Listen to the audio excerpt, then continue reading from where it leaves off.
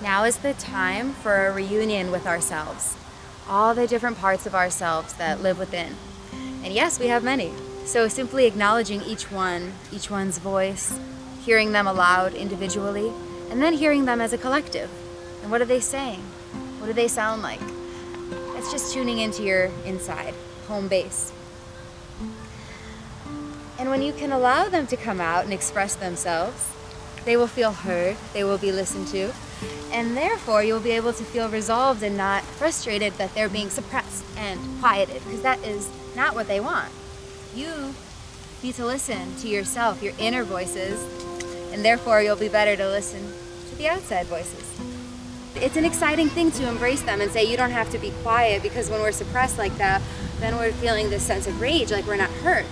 And that's frustrating. So listen to yourself first, and then you can listen to others better too.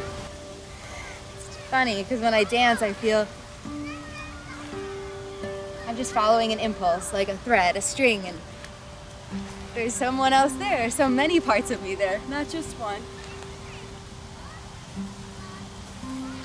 Different things come out, and you don't even know what it is sometimes. But it's fun to explore. It's valuable. And sometimes it can be an uncomfortable feeling, and these transitional seasons, autumn, it's a time of letting things go, letting things shed off of you that you don't need, flicking them away.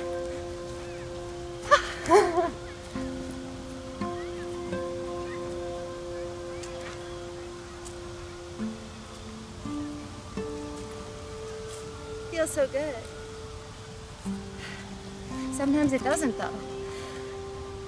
But that unnecessary, it's necessary, that necessary discomfort is ultimately what we need to move forward. Because if we're in our comfort zone all the time, we'll never grow.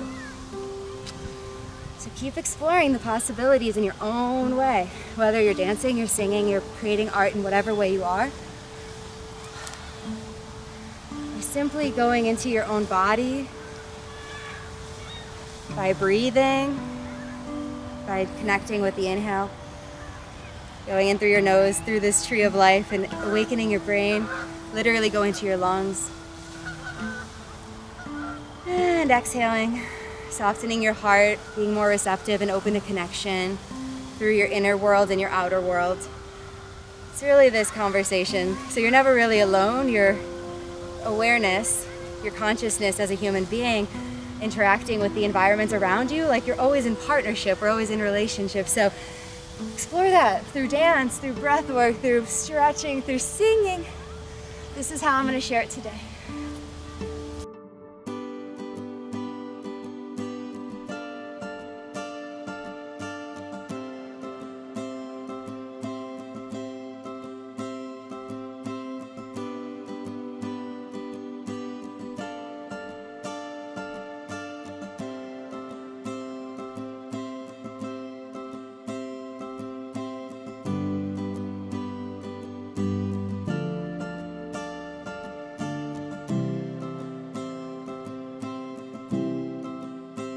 So take some risks, listen,